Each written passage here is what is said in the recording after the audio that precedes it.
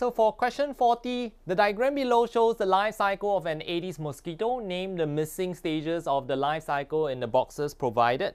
This shouldn't be much of an issue. This was taught in P4. So eggs, larva, pupa, adult. Okay, if you recall the other one, the 3-stage life cycle, the first one will be egg.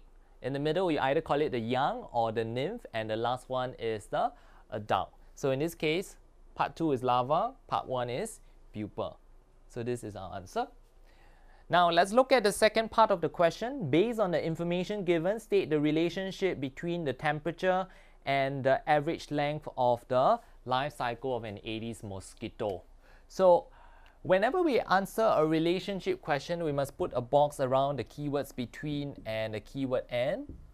Okay, so we'll underline.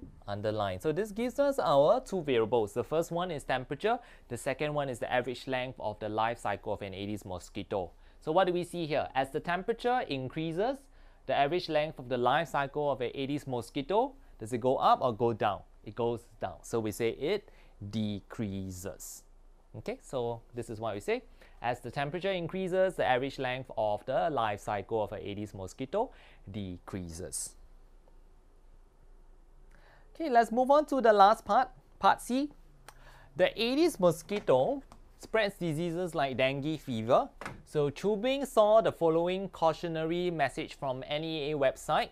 While current number of dengue cases are relatively low, warmer months from June to October could lead to higher transmission of dengue in Singapore. So based on the information that was given, explain why dengue fever is expected to spread more widely during the warmer months. So let's look at the warmer months. What happens?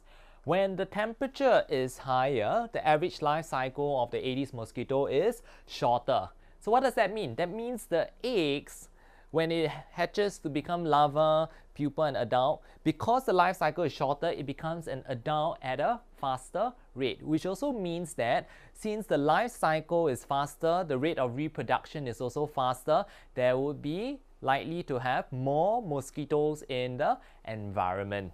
Okay, so how should we answer? We say during the warmer months, the life cycle of the mosquito will be shorter, so they will reproduce faster. And thus, there will be a larger number of adult mosquitoes which would spread the dengue virus or the dengue fever virus at a faster rate. Is that clear? Okay. Thank you for watching this video. If you like my discussions, please hit on the subscribe button below. If you'd like to find out more about my analysis of other questions in this paper, please click on the videos on the right.